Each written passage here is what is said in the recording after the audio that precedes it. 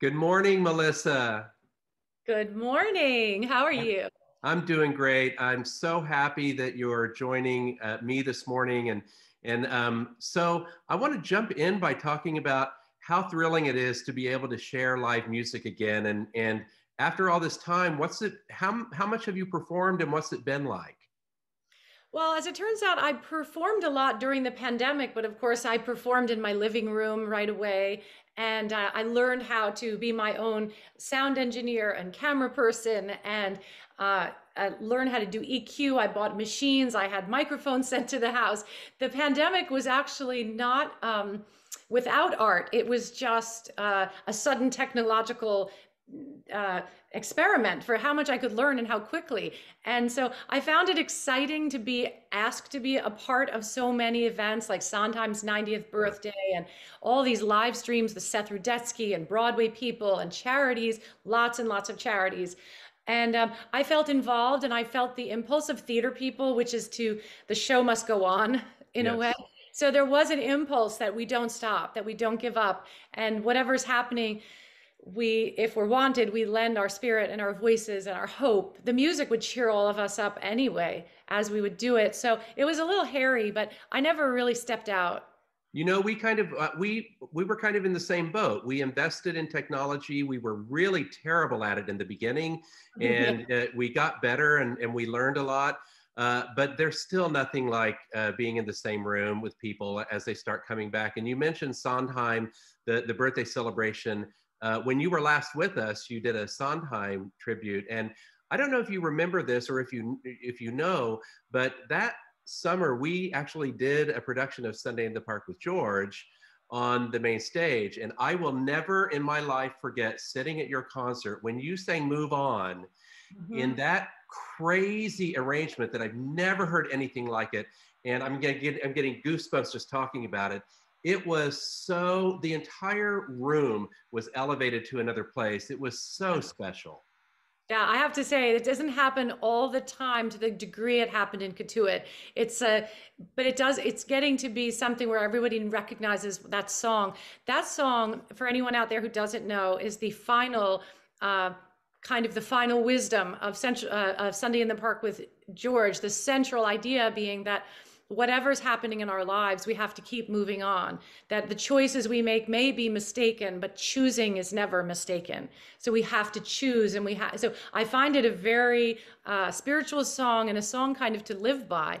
That we will always be judged by other people, and it's a lot about making art, but it's really it can live beyond art. The idea that whatever people think of us, they will always think something, but we have to keep moving on. Our next important thing is our next goal, and that's gold. Whatever you need to do, have to do, make a strong choice and do it. And so it's a profound song. And my piano player, who I'm bringing back Oh to my you God. on Friday, I'm so happy to say is a very rare person. So what I do really depends on what Ted can do. And together we take that song to another place. And the music we're going to do on Friday has the potential to also tap into that similar spirit of life, and maybe this time a little more about love and the risks that we take for love, and the way we heal each other by loving each other.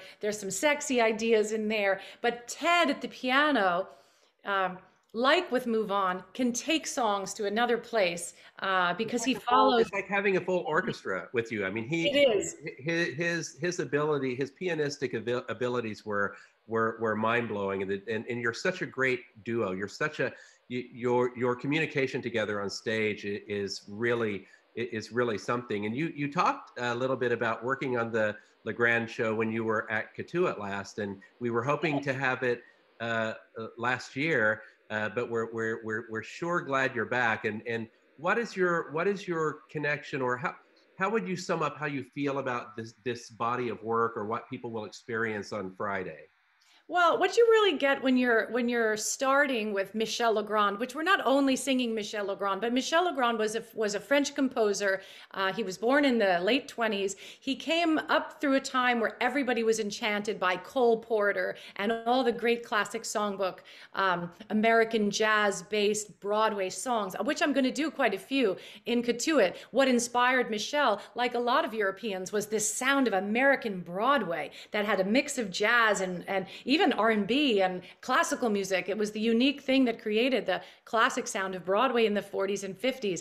Michel Legrand was a young genius in Paris, and he right away absorbed all these different styles. And he came to work with Johnny Mercer when he was only 18, and Johnny Mercer was an elderly man. So Michel Legrand right away was mixing with the great American writers.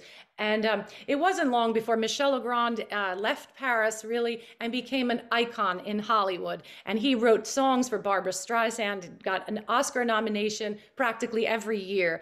And for many decades, actually, if you look it up, it's quite shocking how many nominations and, of course, many Oscars. But Michel Legrand is this dazzling, romantic Hollywood writer who came to Broadway and wrote a beautiful Broadway musical. And I was the star of that musical. So that's how I met him. That's one way that I met him. You also could say I met him as a child because my own father was a piano player and always played his music at home.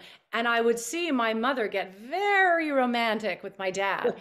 Oh, she would come over to the piano and get all sort of cozy. And I thought, what is this music? You know? So uncannily, I met Michel Legrand on Broadway, was the lead in his play. And we hit it off. He was older, but he became like a mentor. Melissa, come. And he would write me new music. So I'm going to tell you all about this relationship, but it's not just the man. I knew him so well. It's the adventure that he represents, the adventure of love, the adventure of creativity. It's different than Sondheim, which is so intellectual and so heightened and ideas-based. And for anybody who follows Sondheim, he's a specific taste, very, very much upstairs. Michel Legrand is right here. Absolutely. And so I'm so happy. He's so warm and life-affirming and sensual. And I think we're going to have a very different but very free and fun night of music in Cotuit. Well, I can't wait. And for everyone watching this, please go get your tickets while they're still available. It is a night of music you will never forget. It's very, very special. And so Melissa, I will let you go now, and I can't wait to see you on Friday and give you a big hug and then sit back and relax and have a beautiful evening of music myself. I'm really looking forward to it. Yes, thank you. I mean, you will relax. Here's the thing. This music is so different than difficult Broadway music or even shrill music. This is like what we need right now. It's not that it's soft, it's loving. It's loving, and I think it's going to ease people back into a positive feeling about summer. And you don't have to cheer, and we can wear masks if you want to, whatever. But it's just, I think this is the perfect kind of embrace for the summer that we're having. And I have one dress that I've been waiting, and it's only for Cotuit. So I'm looking forward to that. Oh, okay. I have a gown. It's only for you. No one has ever seen this dress, and I'm saving it for your beautiful stage. And I'm so happy to come back. Fantastic. Well, I'll see you Friday night. Bye.